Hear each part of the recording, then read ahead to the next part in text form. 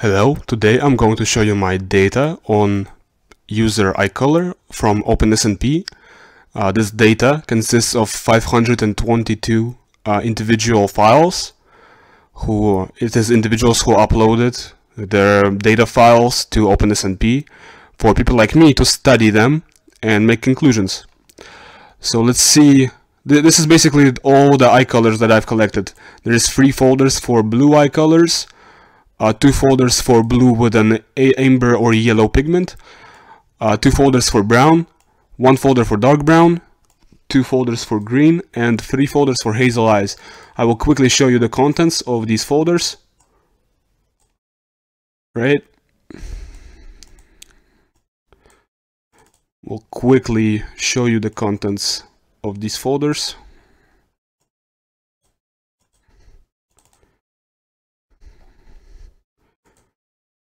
It is in total, it is 522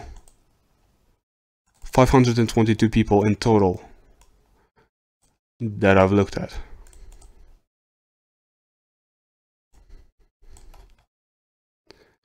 Right, so it took me about a day. No, it took me 2 days. It took me 2 days to compute all this data, to analyze all of it. And today I will show you the results of this analysis.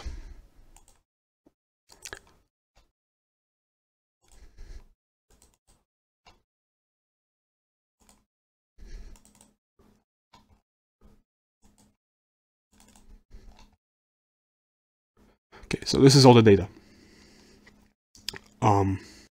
Here is a spreadsheet with all the user data. I looked at 22 different variations. 22 different variations. And I will show you the number of the files. It's a pretty big number.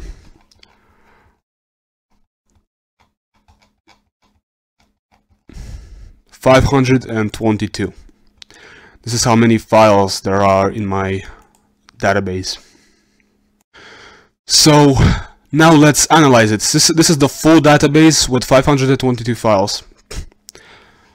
What can we notice here? We can notice here that the most predictive SNP is this one. It is the known blue eye haplotype or whatever, HERG2. This is the SNP that 23andMe looks at to determine eye color. So you see the frequency of the G allele for a dark brown population would be 15. It's a very low frequency. But for blue population, it's 99%. Very interesting. This makes up the majority. This explains the majority of the difference between eye colors. Let's look at TIRP1. Here we see that within the dark brown population, C is the dark allele here and T is the dark allele here. The dark alleles prevail over the light alleles, whereas for the blue population, the light alleles are at a pretty low frequency. What's interesting is the population blue with an amber center. The light alleles, the dark alleles for the TIRP1 are almost at the same frequency as the blue population. So we can conclude at least within this database, people who have an amber center and blue eyes, it is not because of relative to blue eyes. The difference is not in the TIRP1 gene. Within the green eyes, we can see that the frequency of the dark alleles within this gene are higher than the frequencies in the blue population. However, they are lower than the dark brown eye population and the brown eye population and even the hazel eye population. So it is stupid to say, it would be incorrect to say that the TIRP1 gene predicts green eyes over blue, because with the same way it predicts green eyes over blue, it also predicts hazel eyes over green, brown eyes over hazel, and dark brown eyes over brown. So it is just a spectrum from blue to dark brown. It is not some kind of a gene that gives you green eyes, right?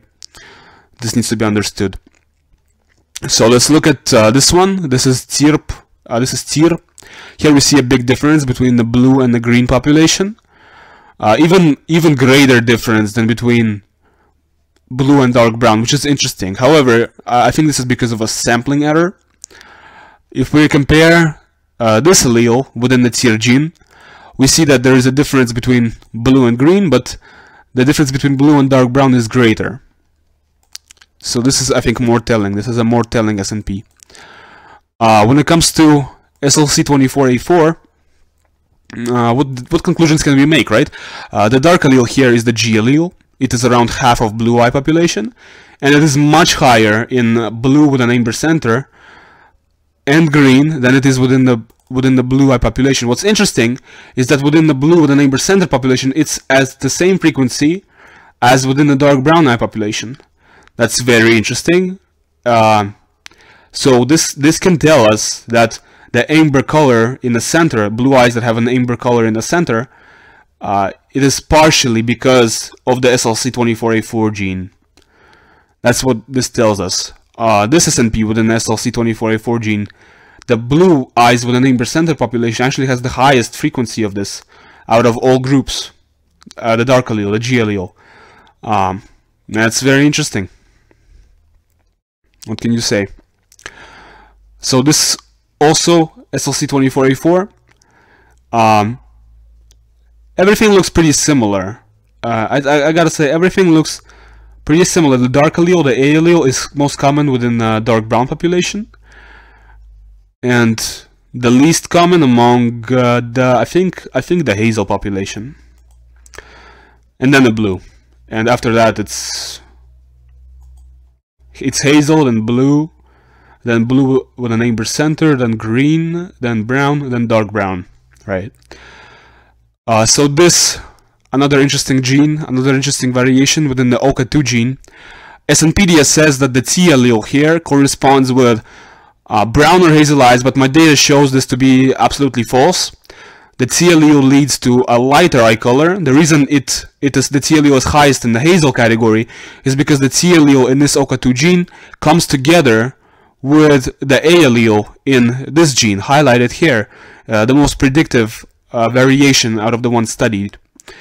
So because it comes together with the A allele here, it comes together with a darker eye color. So if you compare people of European ancestry, you will see that people who have a T allele in the highlighted area would have darker eyes than the people without it. However, if you compare worldwide, you will see that the people with the T allele here will have lighter eyes than people without it. And this is supported by my data, because you can see 3% of people with dark brown eyes have this T allele here, whereas 10% of people with hazel eyes. So it predicts hazel eyes over dark brown. It does not predict hazel eyes relative to blue. It predicts hazel eyes relative to dark brown. It can lighten a dark brown eye color into hazel or green or even blue, as we can see here. So this is the point I wanted to make regarding this gene. So one thing that is interesting that I wanted to study and look at here is the function of the TIR and the TIRP1 gene and the function of the SLC24A4 gene in regards to differentiating blue eyes from green and blue eyes from blue eyes with an amber center. But I cannot do this accurately from the data that I show you here, and here is why. Let's look at the area that I just highlighted. You see that the G allele frequency for the blue eye population here is 99. So pretty much everybody, almost everybody within the blue eye population has a GG genotype here. But for green, it is 90, and for blue with an amber center, it is 87. That means that some of these people who have, there's different ways to get blue with an amber center as the result of your eye color. You can have AG within this allele, within this SNP, but because you have, for example, CT or TT within this SNP, you get blue eyes with an amber center, because this is IRF4. I forgot to mention this. The T allele here causes lighter eye color. We can see the difference between this, for example, and this. We see the T allele here causes light eye color. And I predict that if I get rid of all the AG genotype people within this SNP, I will see a very different percentage here, and I will see a very different percentage here, and I will see a very different percentage here for the blue amber center group and the green group. So let's see what I will see after I remove all the AG people within this SNP from blue amber center and the green group. Let's go. So here it is. I've done it.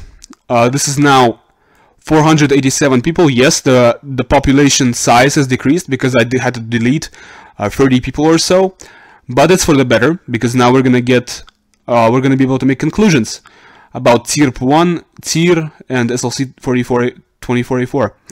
So now you see, let's look at this S&P. 100% GG for green group, 100% GG for blue with a neighbor center group. So I got rid of all the AG people from here, is what I'm saying.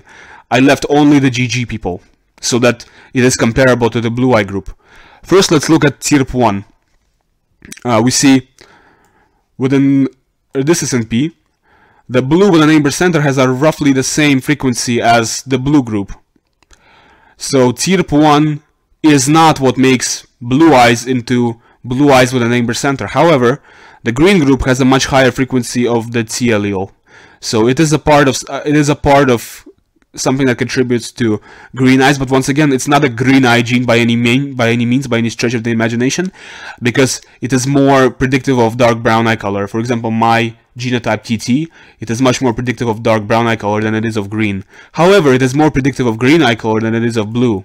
So once again, it's a spectrum from blue to dark brown, and the green just happens to lay on that spectrum. Within this allele of the TIRP 1 gene, we also see, but here it's interesting because here we see that the blue with a neighbor center group has a slightly higher frequency of the dark allele than the green group. So this is interesting. Within the TIR gene, let's look at this variation.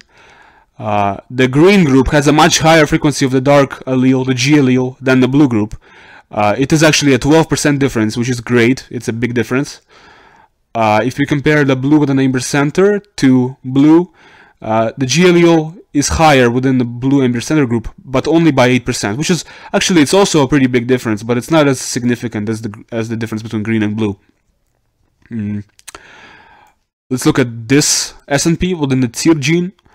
Here we see that the green population once again has a much higher frequency of the G allele than the blue population, and the blue with a neighbor center has a slightly higher than the blue population but lower than the green population. So what we can deduct from this is that the TIRP 1 and the TIR genes are what really separates the green eyes from the blue eyes. What we can deduct from this. Now let's look at SLC 24A4. Within the SLC 24A4, so for example here, with the G allele is the dark allele, and we see something very interesting. We see that the blue with an neighbor center group has a higher G allele frequency than the dark brown group. That's very interesting. So that means that the dark allele within this region of the SLC 24A4 is predictive of blue eyes with a neighbor center relative to blue eyes. It is a difference of 47 minus 69. That's like 22% difference. It's a big difference. So if we compare this one, this is also SLC 24A4. The dark allele here is the G, and within the blue eye group it's 19%, but within the blue with a neighbor center group it's 31%, which is higher than any other group. Once again, we can see that the G allele within this S&P is very much predictive of the neighbor center relative to blue eyes, relative to just blue eyes. Here, within this S&P of the SLC 24A4 gene, we see the same pattern. But here, the blue neighbor center is kind of similar to green. It's kind of similar also to brown. And the dark brown population has the highest frequency of the dark allele, the A allele. So, yeah, this is the conclusion you can draw from this. The conclusion is that if you want to determine blue eyes versus blue eyes with a neighbor center, you would look at these two S&Ps, and if you want to determine blue eyes versus green eyes, you would look at these four S&Ps.